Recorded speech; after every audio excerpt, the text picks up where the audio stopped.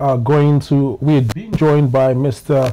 Rasheed Yusuf, who is a public health and international development consultant. However, you would agree with me that some see health as a fundamental right, while others see it as a commodity.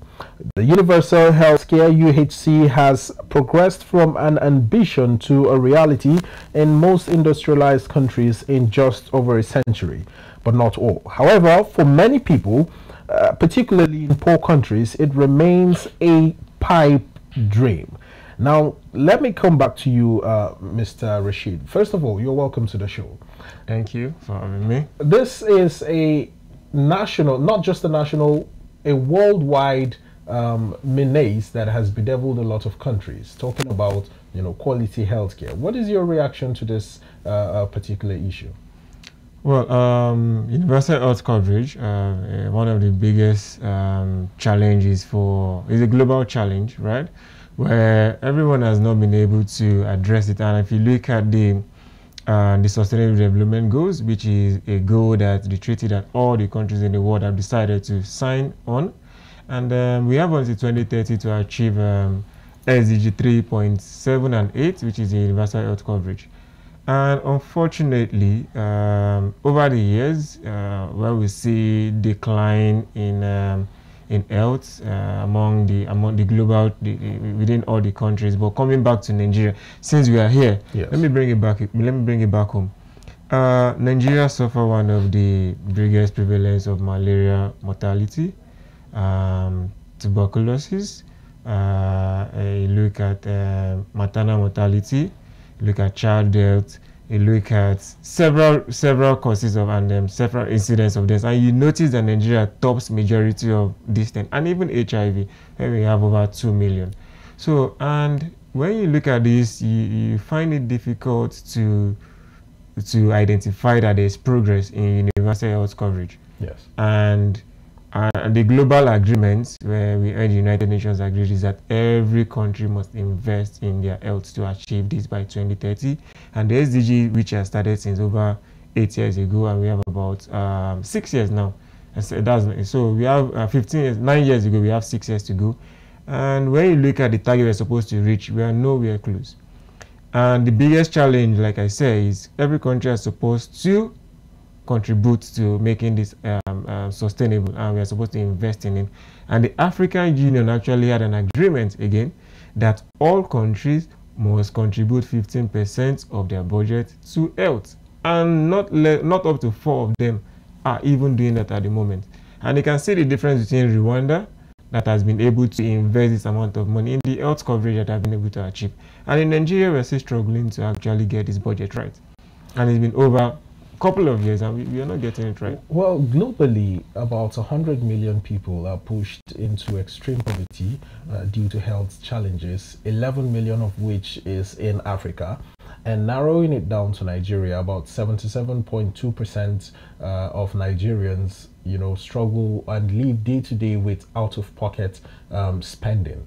How much attention are we given to people at the grassroots who just feed from hand to mouth? Menial labor workers, people who just go to the market, get their daily bread for that day, and if they don't go out the next day, there's nothing for them to feed on. Yet, even more still, talking about healthcare. Well, we have three in line with health insurance. Yes, exactly. I get. We have 3 tiers of government, and then we have the federal, the state, and then the local government. We are looking at this. One of the solutions to achieve this is to provide a national health insurance and make it available to all. And in the policy direction of Nigeria to achieve universal health coverage, to say that we should find a way to make sure that everyone gets insurance.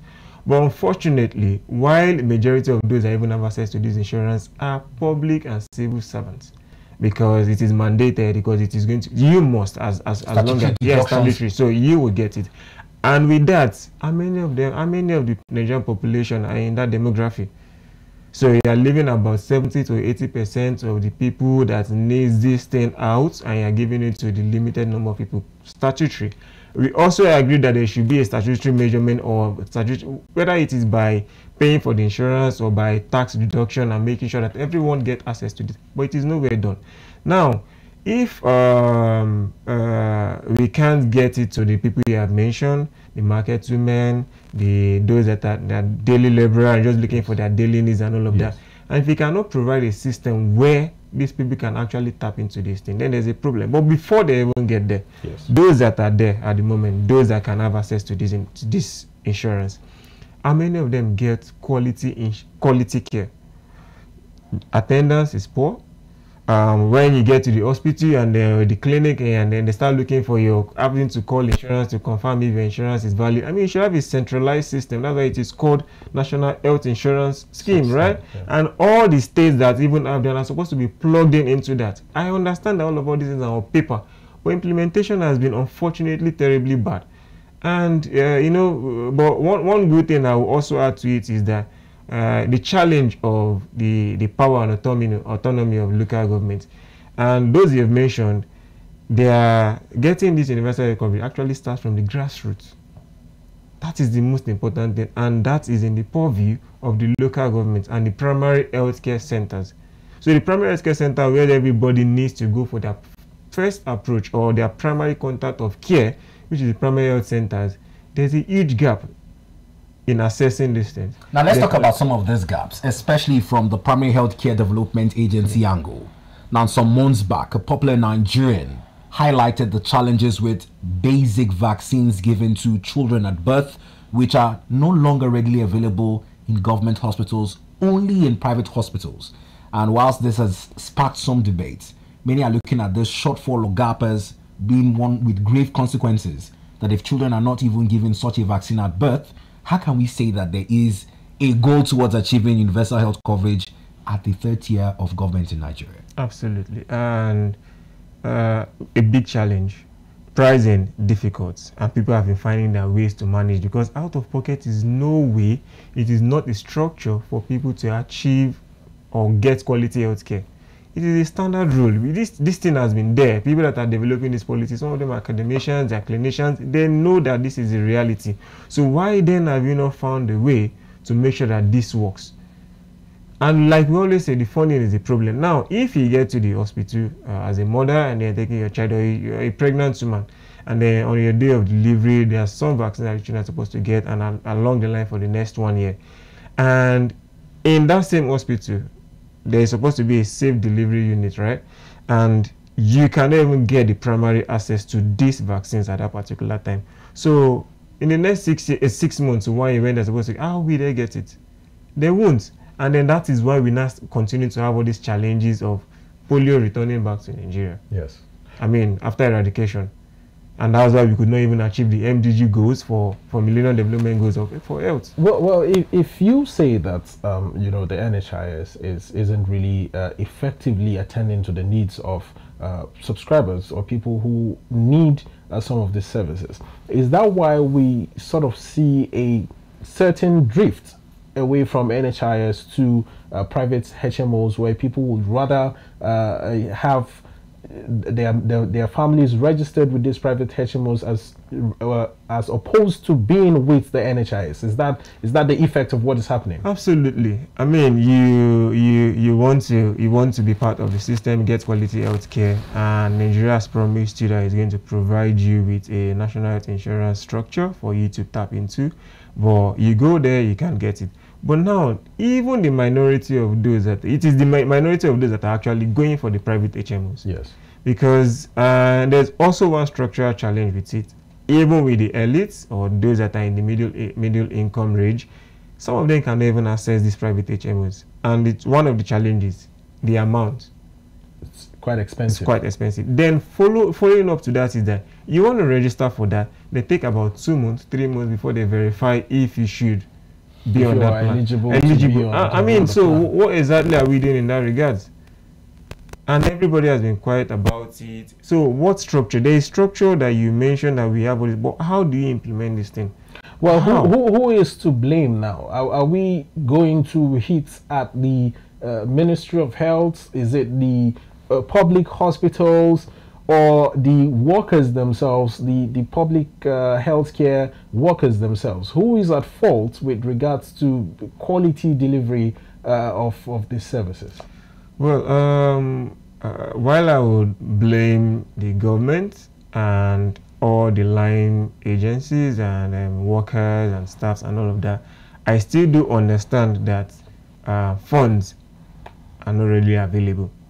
So, and I know that they are pushing and trying their best for that, but it is still not enough. Yes. Because if you have a target to achieve something in the next 6 years and you've not gotten halfway through, then we are not getting there. And the majority of people that are suffering, I mean, look at the population of Nigeria, almost 60 to 70% are young people.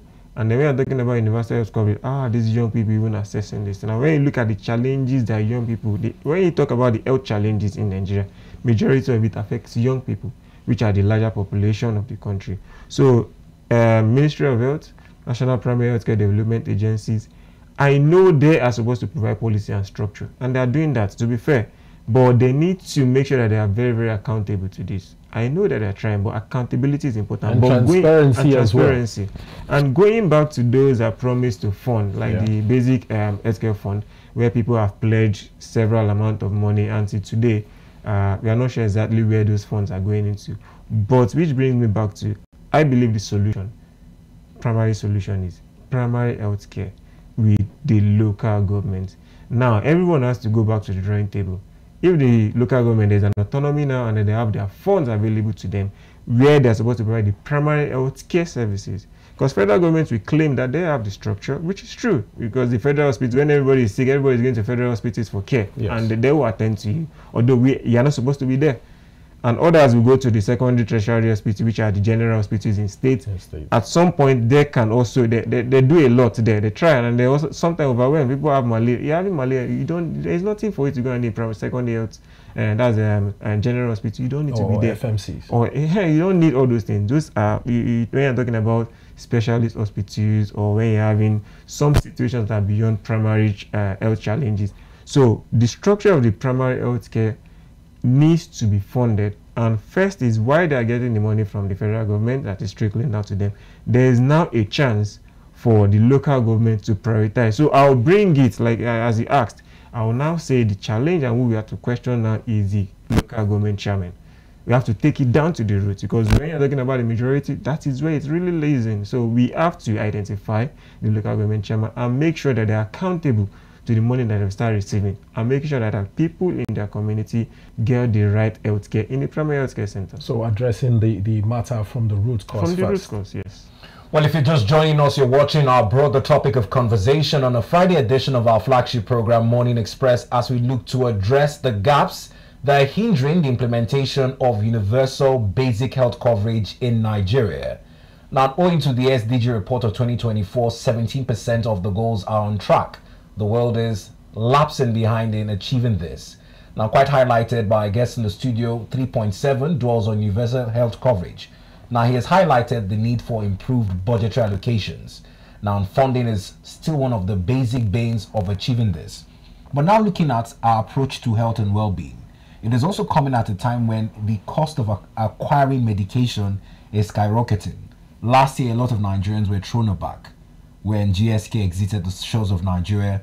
You discuss with some people, they tell you they resort more to traditional medicine.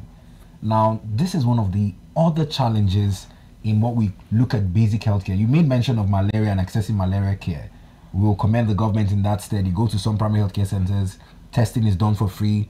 Malaria interventions are implementing partners to put their hands on the table and ensure this is coming all the way. But how do we look at this issue of over-the-counter high cost in medication? People live with ailments that they need daily medication. Is there a way we can incorporate this into our quest for universal health coverage? Yeah, absolutely. I mean, the universal health coverage, usually one of the key areas is pharmaceuticals. Yes. So, because you are sick, you can get a test done and all of that. But when it now comes to acquiring care, then you need drugs and then you need medication, and you cannot afford. That is where the expense comes in. Yeah, the expense comes in. You go to some hospitals, at the gate, you find people showing you their prescription. Please, I need to get this drug. They've done the test at least to an extent. Maybe they found way to. But then getting to the drugs is a big problem. And I applaud the president and Professor Pate, the Minister of Health, in identifying that there is need for structure, production of drugs in Nigeria. That's the way we can't, and that's why the World Health Organization and the Global Assembly have said that it is important that you take charge of the care of your people. We are getting support from outside there and all of that. Sometimes it should just be promises. And sometimes the funds that are being getting will go into the structures where you have to employ people, manpower, transportation, and all those things. Not necessarily into the service. Not necessarily into the services. So if there's priority, and then you have a structure at hand, and then you make sure that hands are on deck. Yeah. You have people that have studied pharmacognosis, pharmacology. You have medical doctors, you have microbiologists, biochemists, and all those people available that knows how to put this thing into structure. Then we will not have to start worrying about GSK exiting, because we would have had some form of infrastructure. I mean, GSK didn't only exit in Nigeria, right? And the Pfizer also, they are here. When you look at your country, you have a home, but you don't have the structure for it. You have borrowed the TV, you borrowed the extension, you borrowed everything. At the time it's getting, but then your home will be empty. So as you're funding and you're saying you're increasing health coverage, or you're providing budget for healthcare, this is part of the infrastructure where you can have professionals in these fields be here in Nigeria proceeding these things. And that is why I have a challenge with, and that's why labor is also another problem. People have studied all about these things, and then there are no infrastructures for them to work. Why are we only talking about GSK and people are saying everything is expensive? Pharmaceutical companies and different companies exit different developed countries every single day, but it doesn't affect people. They sell it off, other people buy it, and they continue because there's competition, there's enough to go around. And that's why we are waiting for another country, another pharmaceutical company from another country to sell drugs to us, why they have in surplus, and they felt like, oh, they are too okay for them to come to Africa and see us as a market. Well, what do you think about the mass migration of health professionals from Nigeria to other parts of the world?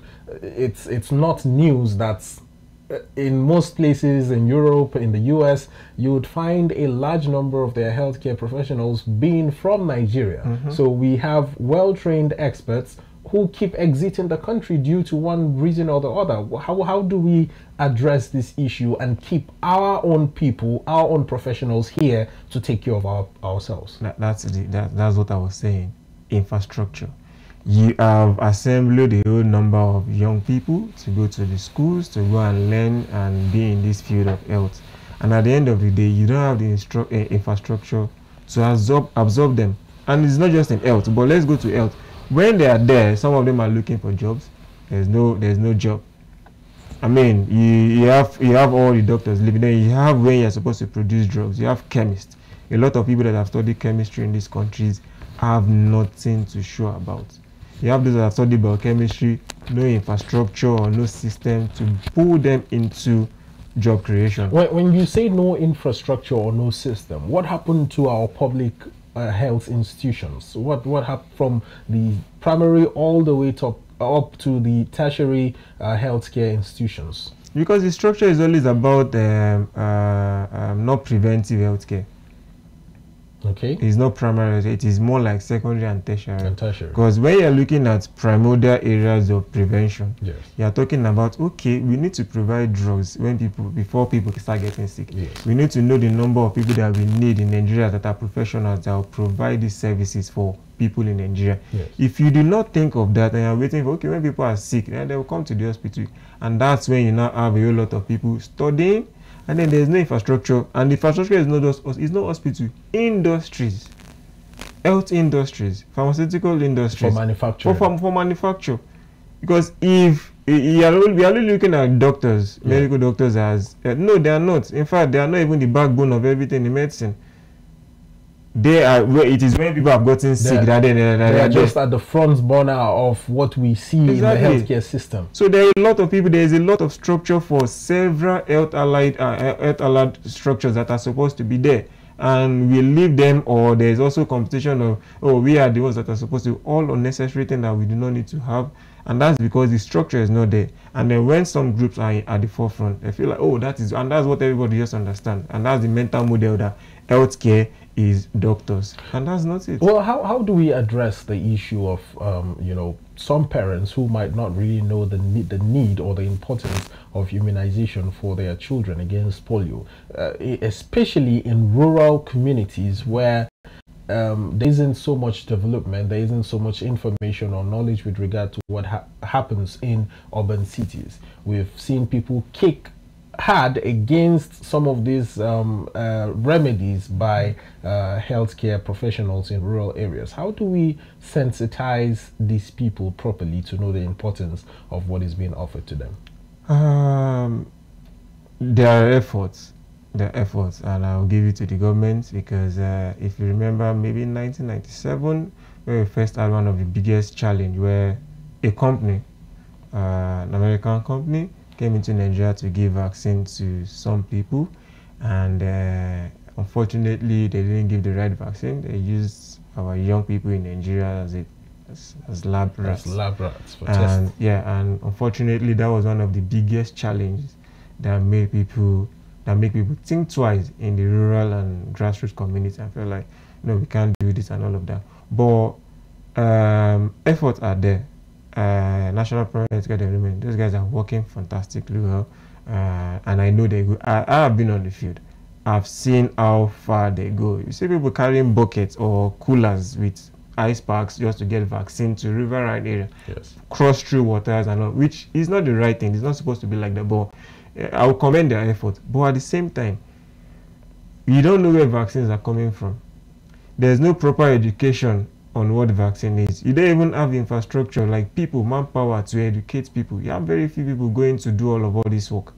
And at the end of the day, some people will sit in the office, oh, take this thing. People can go and talk about that they have delivered or they have given. Meanwhile, this vaccine. they haven't. So there's a lot of gap between the people at the top and the people at the grassroots. Exactly. And the middlemen are not adequately empowered to be able to deliver such healthcare Now, you services. also highlighted an importance, with credit to the current administration and the Minister of Health, Professor Ali Pate, in terms of the need to go back to the grassroots. Now, it's coming at a time when the government of the day has also seen the need to take governors to court over local government autonomy. Now, the hope said that when these monies are disbursed either through FAC or other allocations, that whoever become the elected chairman of these councils would have a perspective to prioritize health. How do we get leaders to prioritize health in a time when our budget priority in several years has been on defense? Okay, community engagement, stakeholders engagement, talking to people in the grassroots, community leaders, chiefs, obas, councillors, ward chairmen, talking to market women, talking to youth groups, talking to different groups. That's the best way, because these people that have some slight of knowledge about what is happening can reiterate and say, there's funds now. Our chairman, local government chairman, it is important that 15% of your allocation goes to healthcare. And trust me, if this is done, I've seen an example in some states, in Rivers, in Lagos, where the chairman just prioritized with little. Because in some local governments, you probably have less than maybe 3 primary healthcare centers or 4, and some even have 2. Yes. So it's not something so much for you not to be able to achieve.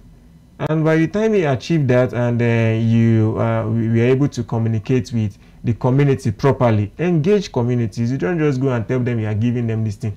Why are you giving us? Why are you giving it to us? What's the benefit of this? You don't just say, hey, are you sick now? When you're ready? No, you communicate. That's how you do preventive health care.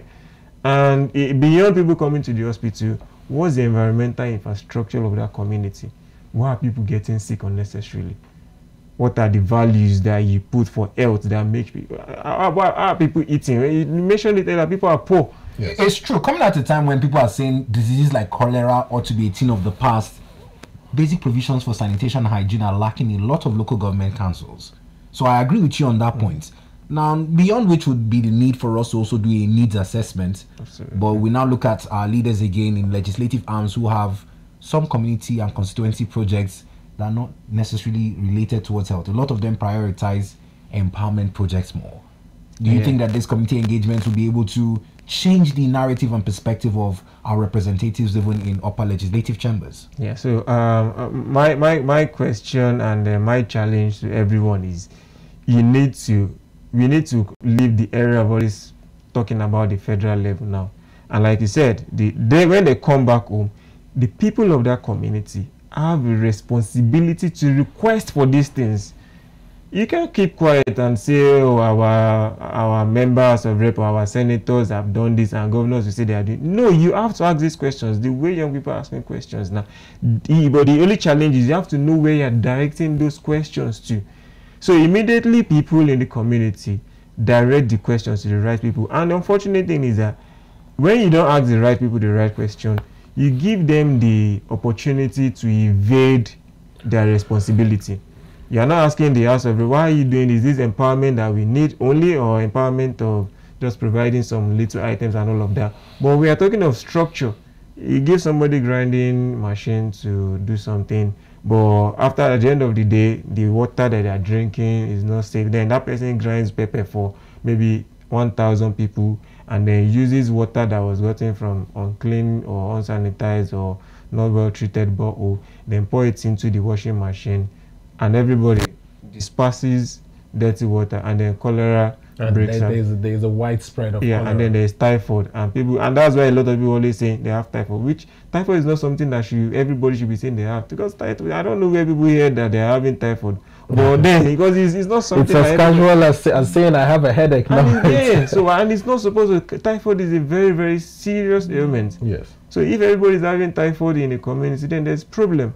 Well, I like how you touched on the need for the people in power to be held accountable for providing some of these infrastructural services.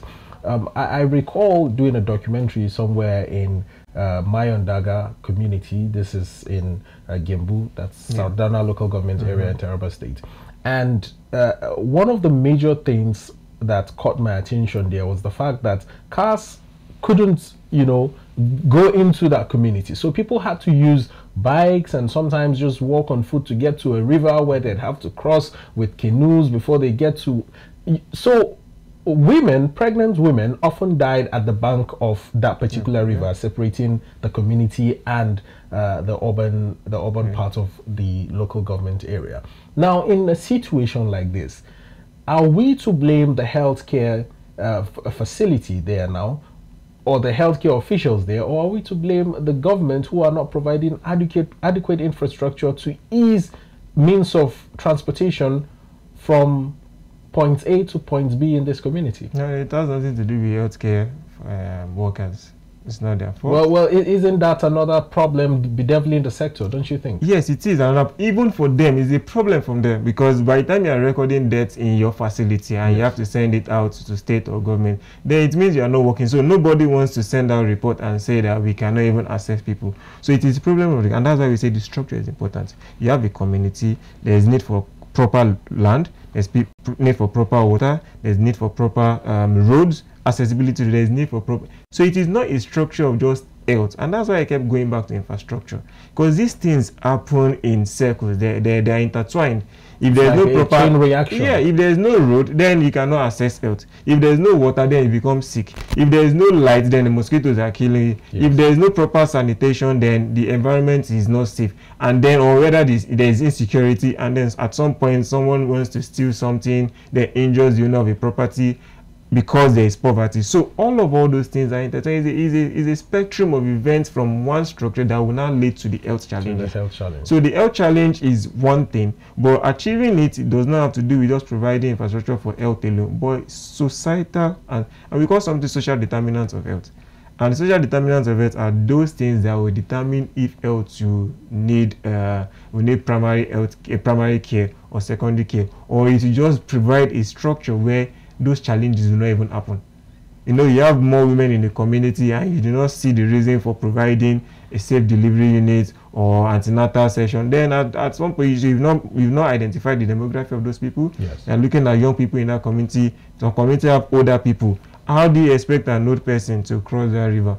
And at the end of the day, the few people that can actually do this thing, like you said, or you have some, I've seen cases like, I've been there, I've worked in those fields, so I see how people suffer to cross river. And some of them, some pass the river and the river takes some people away. The river takes them away, yes. As you mentioned. There are even some that provide lines where people are climbing in line and to cross, and then the line just breaks through, and then they are in the water. So some children are going to school, they have to cross through dirty water, and then the next thing you have people having rain gum.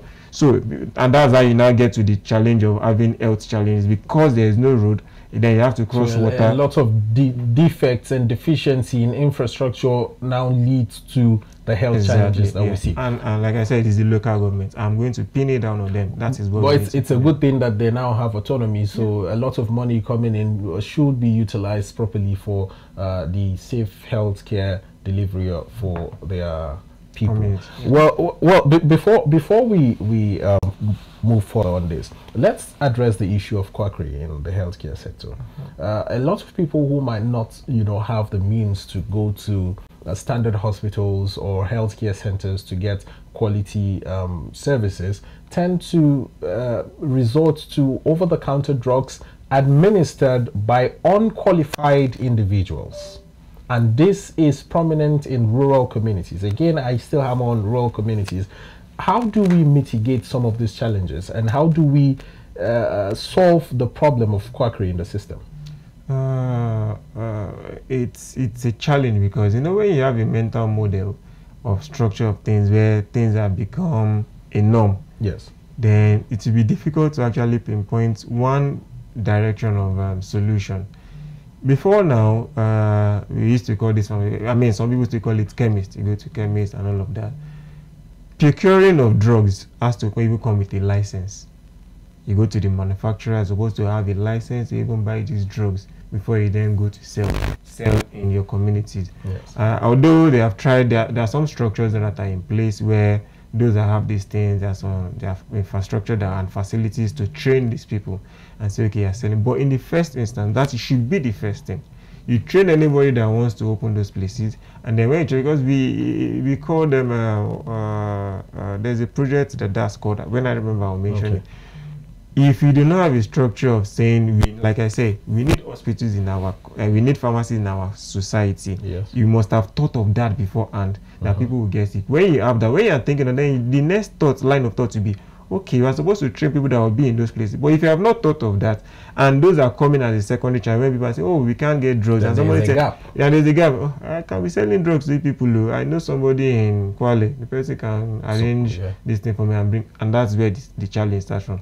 So it will be difficult for even the structure that is available to challenge those people and say, oh, why are you selling? And that's why they now because provisions have not been made. So then they went ahead, which they are doing, but it's still not the right way. But they have gone ahead to now go identify all these PPMV. So they go potent medical vendors. Yes. Because we see some organizations like Breakthrough Action Nigeria reach out to them to be able to refer persons, in the case of persons who have been coughing for more than 6 weeks, in terms of their tuberculosis invention. These are some concerns as well, because a lot of these communities at the local level rely more on traditional medicine and these potent medical vendors. How do we synergize these calls to have better referrals and also certified persons retailing drugs? So it is to have a structure of training these people. You can't send them away now because you don't even have the structure to put the proper one there. So you train them. Then the traditional vendors, herbal vendors, you train them also. And I think that's why the Ministry of Health has a department of that, so that they can trickle down that effect, and all the commissions of health also, and Ministry of Health also have those things. But those trainings, how effective are they? How are they responding to it? Those are the things you now have to do a proper assessment of, and then look at the gaps in those places and say, in this community, we must identify the number of people that are selling herbal drugs. Have a record of it. All of you, if you know you want to continue selling, you must go for at least maybe 2-3 months training, and then you must also learn the proper way of restructuring or referring when you have identified these challenges within your community. People are coughing, people are having bile and all of those things. Why is it happening? Then refer back to a structure that will be available to attend to these people. Because if some of them even identify this and then they want to make complaint, and they are worried about if I mention that this person has been coming to me for long for this and this and this, hope I will not be in trouble, and then they are scared to go out. And then it's not their challenge, or it's not their fault also that people cannot afford the drugs. Affordability, when there's no affordability, there's no accessibility, people resort to what they think can help them. Yeah, that's the problem. Okay, well, let's also mirror into still talking about quackery. Now, quackery isn't just about people selling drugs in quotes, chemists that we know, the mini pharmacies that we see, in rural communities. We also have quack doctors in hospitals, especially in privately owned hospitals. You will agree with me. In as much as some private hospitals are quite good, well equipped, and have fantastic professionals who work there, there are other private hospitals that have a lineup of quack doctors and quack nurses, and it's quite detrimental to what a hospital should be, don't you think so? Yeah, absolutely. I mean, if you look at some of the deaths that the deaths happening in some hospitals, probably majority of them, some of them are because of quack medical professionals in those spaces. Where I've seen a case where some years ago in a clinic or in a hospital, general hospital in the States, which I don't want to mention, and I was there to just see someone that was feeling fine, and then a child was about to die, and I see how they were rushing to call the nurses and the doctors, and it was difficult for them to respond. I had to rush down to step in to meet, not even do any, but to identify the office of the doctor there and say something is happening, you need to be there. And apparently they've gone like twice to rush, and I'm like, what are you doing here? And then the child they went, but unfortunately that day I left because I just called him in, and by the time I came out I was told that the child has been passed. So another issue is lack of timely response from these hospitals, and that's because the professionalism is poor, even for those that are qualified. Now let's go to quackery. There's a form of licensing for doctors, right? Yes. And for all hospitals that are supposed to be in Nigeria has to get a license to operate. Yes. Now, and when you are operating, you are supposed to have at least a minimum number of professionals in your hospital, right? Which will now make the management give you a license to operate. I don't think they follow that. Because you can't say you have one doctor and you have one nurse and then you have different people just there, auxiliary and all of those, and then you say you have staffs to manage your hospital. Let's even leave that. Let's say primary healthcare center. That's not it. That's dispensary. Well, that's the case we see in most primary healthcare centers. And that is why they employ several people that are quacks that have gone to learn. In fact, the BBC nurse, supposed nurse, learning from another nurse, and then following the nurse around to go and learn this, and then at some point they even do graduation for themselves in the hospitals. Yes. Now, whilst this is some pressing concerns, let's also factor in some of the good work that private individuals are doing and some well-meaning Nigerians have done in medical outreaches. We also look at even the military, the Navy. Most of them have it in their calendar for routine medical interventions in communities they find themselves as their corporate social responsibility, CSR. How do we engender much of such in Nigeria to help mitigate some of these gaps and quackery that affects the health sector? So, as you mentioned, as I said earlier, there are a lot of efforts the government is putting. They are working tirelessly. I know that because I know what the system looks like. And as mentioned, the military, and maybe because of discipline. I think discipline is the key thing there. Discipline of the government, discipline of citizens. Because if people are disciplined, just like how the military hospital, you go to military hospital and see the difference. It's different because there is discipline. You have a time for an appointment. You are there. The doctors do not take it for granted. The nurses do not take it. Everybody attends to you professionally. So if they are doing that in that sector, that means that discipline is lacking in other private sectors. Yes, and other government. Because when there is no discipline, then you would have that structure not being effective. You have people just there, and then their work is more like they're just thinking about, I'm just going to get my salary at the end of the month. There's no reward for hard work. I can't attend to 15 patients at the same time, and then I'm not going to get sleep. I mean, that person is human also. That's another important point, because the demographics of patient to doctor ratio is well overstretching. Yes, it is. So when you look at that, and then which is also discipline, because, and like I mentioned, you are giving license to places where they have only 2, 3, or 1 doctor, and the outcome is going to be terrible. It's going to be bad. And at the end of the day, we report it in our NDHS, National Demographic Health Survey, and say last 2 years we are progressing, and then this year we are coming back again. So these are the things that we need to, I think discipline will be the answer that I will mention, and citizens also knowing that it is their right to get proper health care in this place. You don't just keep quiet and say, nurse is treating me so. No, you don't keep quiet. By the time 5, 10, 15 people make this complaint in one clinic or in one hospital, then even those that are there, even if there is no disciplinary action, they will start realizing that, okay, maybe our board members or the board of the medical council will not do anything, but the people that come here every day are noticing that, oh, we will not take this attitude from you. So we have that responsibility as citizens to play, because some of the times I don't think it is the government that is the majority of the issue. Like you mentioned, when we go back to the funding issue, government has tried, because the budget for the whole country is still small. So they increased it from 3 or 4% to about 7%. But even at that, it still won't reach. So, and that's because they feel like, oh, there are other pressing issues, and then there's support coming from people, as you said, private sector people. Dangote Foundation is there. I mean, they pledged about 2 billion some last year or last 2 years during the patient. Aigomokude is there. SFH is there. All these guys are doing their bit, so they are investing. Well, the investment that I would recommend that they do is investment in the infrastructure that would build the healthcare system. Well, you mentioned lack of discipline in most hospitals as, you know, the root cause of why people aren't getting access to quality healthcare service delivery.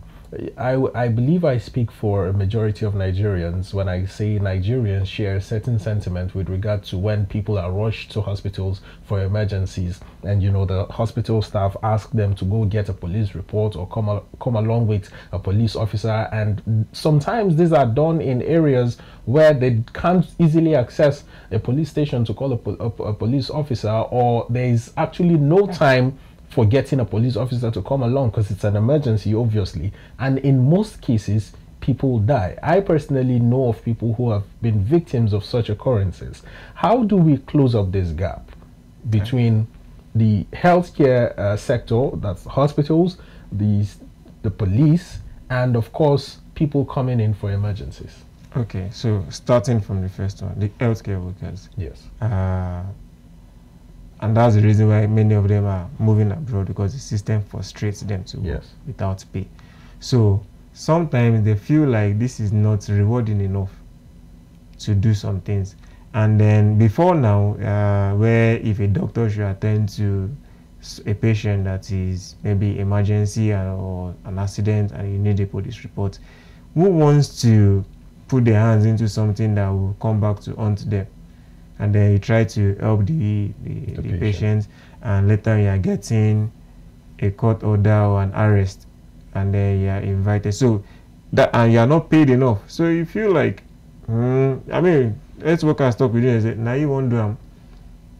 No, that happens. But then let's go back to the reality.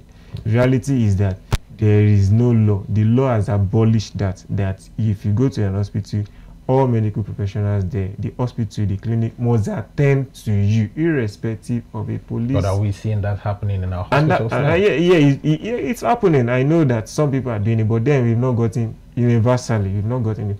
But then I always come back to how this thing works. The people themselves need to voice out. The police, even the police are looking at the manpower of the police is not even enough for the country in the first instance. We have about, I think, 1 police to 4,000 people or so. So it will never be enough.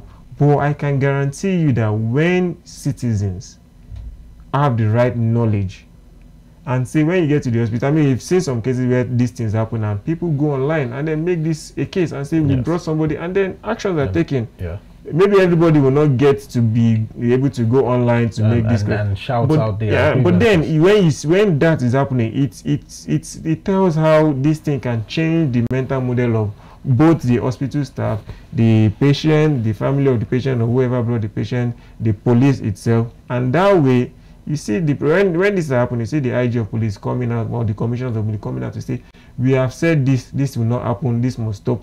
Identify the police officer, and the police officer that are doing that, when they are arrested, the next one will not try to go and commit that kind of crime again and say, the law has stated and your IG have demanded that nobody should arrest. So, and that's it. When we start making those requests, because it doesn't happen that government will just make a law and government will still uphold it. No, it is the people that have to support that thing to happen. If you are not supporting it, then it won't work.